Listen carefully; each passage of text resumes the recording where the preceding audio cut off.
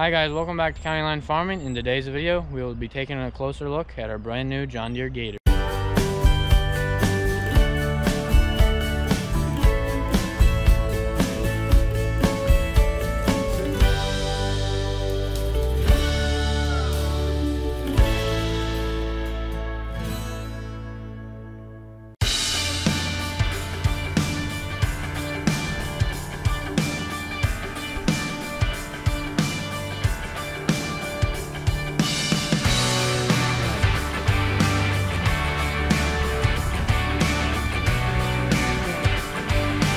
So mom and dad purchased this Gator the end of last year, custom ordered it, brand new, and just got here today. About a half an hour on it when it showed up, so it's brand new. Traded in our other John Deere Gator, just a little bit smaller than this one, about 13 years old, with 1,900 hours on it.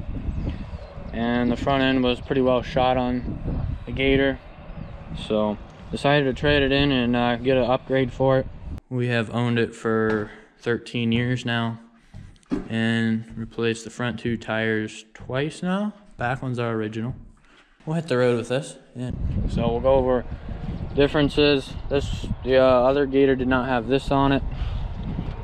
A little safety thing. You can probably end up taking that off actually.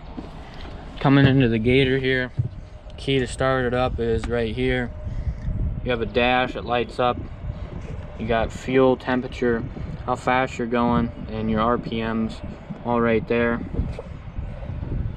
and how many hours is at 1.1 right now.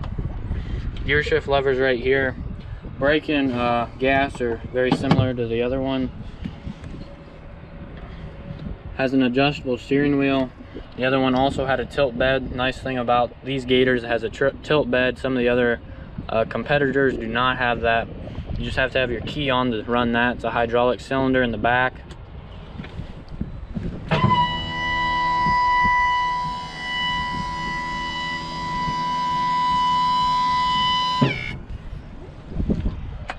Turn that off. I guess we'll see what some of this stuff up here does.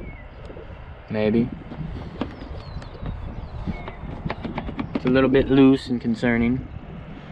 B60, 80 grip hours. So I guess it has 0.4 hours right now. So our other Gators had two lights in the front. The newer Gators now have LED lights up top also. To turn your front two on are right here. Your top two LEDs are right here. Lots of compartments for different things. The reason they hadn't brought it any earlier, they were waiting on a windshield, but Dad said just to bring it, we can put the windshield in when it gets here. And so we ended up doing it that way. Little compartment here to put stuff, so there's plenty of room to put stuff. Got all kinds of cup holders up there. We always have them. Last Gator we also had a bench seat in it. That way you can have 3 people up here. Nice and spacious. Plenty of room up here. Probably a little bit more room than the last one did. The other one did have this metal railing going around right here, but it still has it going around the bed over here. Just that way if you bump into something, it doesn't completely destroy your bed. The fuel was right here on the other one. It's just right here instead, just a little bit farther back. Real easy to open and shut. Fuel should work. The other one, the gauge didn't work very long, so hopefully it'll work now. The engine in this Gator is a John Deere DOHC 12 valve inline 3-cylinder engine in here. So this Gator has a little bit more room to get around and look at stuff. I've noticed that. To work on stuff compared to the other ones, so glad to see that. Flip your seats up. I'm not sure if this side, probably just your bench comes off down there. So there's 3 seat belts in this one. The other one just always had 2. So as you can see, there's plenty of room up here in the front. The other one was a little bit more packed in, but there's plenty of room to get in here if you gotta ever do something to it up here. Since the engine is on the back side of these units, there's more space in the front. So the tread pattern are a little bit different on these newer tires now. They're not like a tractor tread, I guess you could say, but that's how all the new Gators are. So our other Gator, all the pins up here and all the bushings were basically shot on the other one, and especially this tire, it wasn't even sitting square. You couldn't go over about 20 anywhere, otherwise the whole steering column and everything would start shaking. Because 1900 hours for Gator is quite a few hours, especially when it's getting run good and hard. Check your oil, looks like it's right here. Air filters, nice and easy access.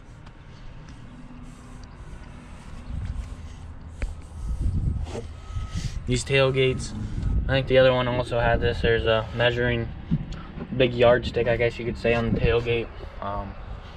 No bed liner, just a really good bed, I guess. The other one had a little plastic piece, but same bed, basically the same, just a couple small differences since it has been 12-13 years now since we bought that other one brand new. So if we keep this one for probably 10-11 years, we'd probably put about the same amount of hours on as we did that other one, since we will probably use it maybe a little more than the other one. Your belt's right in here that drives the whole unit. Another little compartment down here and a 12-volt outlet to plug in. Seat on the passenger side, adjustable front and back, and as you go forward it also goes down. I know the Rangers don't go down, they just go forward, so that's nice. Also goes towards the ground if there's a shorter person driving, and then you can put it back. Good handlebar right here to hold on to. So on the old Gator, the gear shift lever was down here. Reverse, neutral, high, and then low was almost all the way down. And then your diff lock was over here. Now your diff lock is right here, a little switch. Four-wheel drive is right here. Four-wheel drive was always up on the dash. And gear shift lever's up here. A little bit easier because if you have a third person in the seat, it was kind of right in between their legs, and they always had to almost shift for you.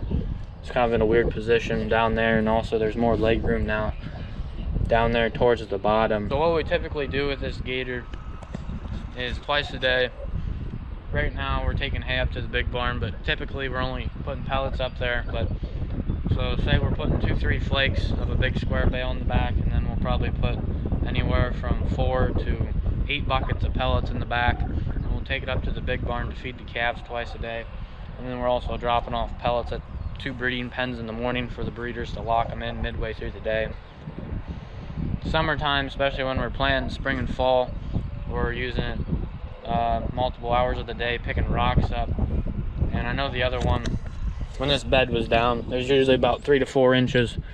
Well, the suspension, we would have this thing rounded right up, and the tire would be dragging up here, almost ripping the mud off the top because we had so many rocks in it. So you can definitely load these things down. And the hydraulic cylinder almost all the time would lift it up. It would struggle a little bit, but it would still get you up and over. There's a couple times you couldn't get it, but for the most part it did pretty good. So that's basically all we do with it. We don't run it on the road nearly at all, just from field to field when we're picking rocks up once in a while, but we're not going down the road with it. So that's another reason why they'll last 2,000 hours. The other Gator also, just driving down the road for 5 minutes, it would get really warm. In the summertime, it would just shut off and you couldn't get it started again. So engine was kind of going, and we got our money out of it. If you pull these 2 pins out here, this bumper will come up to about right here. That way you can open the hood up farther if you need to. This bumper sticks out a good ways. Got a little plastic piece, so if for some reason something metal hits that, it doesn't scrape the paint off, it just hits that plastic. It's a good idea on there. So these tires run about 14 psi. I'm not sure if these ones run the same. I know the other ones ran about 14. I'm pretty sure they're the same exact tire, just good tread. The tires on the back were original on our old ones, and the tires on the front, the one had been replaced twice and the other one had been replaced once. So both tires on the front when we traded in were almost new, but that was about the only thing. We didn't do a whole lot other than that to them, nothing major. So underneath, they got some good skid plates. You can get these hung up on snow once in a while.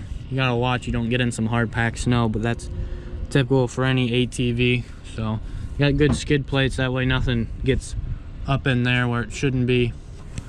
And there's different I don't know if they still got, they might have sealed bearings on some of these bearings. They probably don't have as many grease points anymore, but there's still a couple, I'm sure. So the design's a little bit different also on these. It's kind of like the new tractors design, since they all typically run together.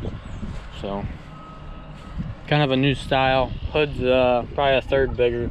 I'd say the whole gator in general is probably maybe a fifth bigger than the older one, just also because it's a little bit bigger. So pretty sure they just make two sizes. This one is a little bit more reliable for what we're going to be using it for, so that's why I went with this one.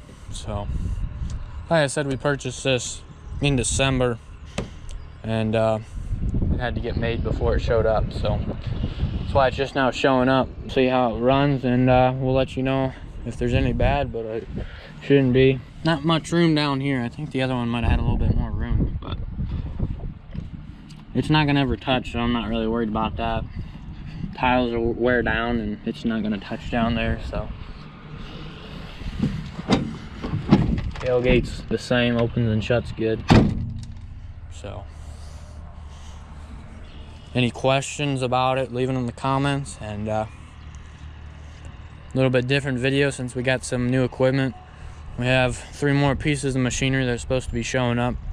A tractor and 2 implements, so stay tuned for that. These lights up here for sure will be nice to have.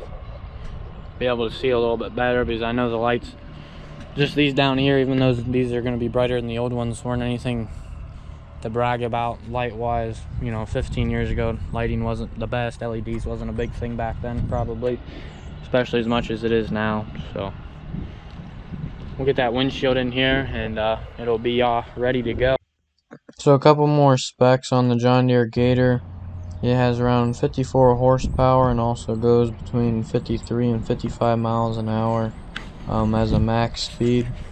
Stay tuned. Next couple videos we'll have some new equipment and some super nice weather in the forecast, so we're going to be busy hauling manure and fixing different things around the farm. So I hope you guys did enjoy this new Gator, and there will be, the next video will be a new implement, so hope you enjoy that also. And if you guys want to see day-to-day stuff, check out the Instagram at CountyLine Farming. Hope you guys enjoyed today's video, and stay tuned. Got about a month and a half, and we'll probably be planting, hopefully. And it's first day that it is warmer outside than it is in the house, so super nice out. We're gonna get some rain tomorrow, just when it starts drying up, usually how it goes in the month of April. Anyways, I want to thank you all for watching, and I hope to see you in the next video.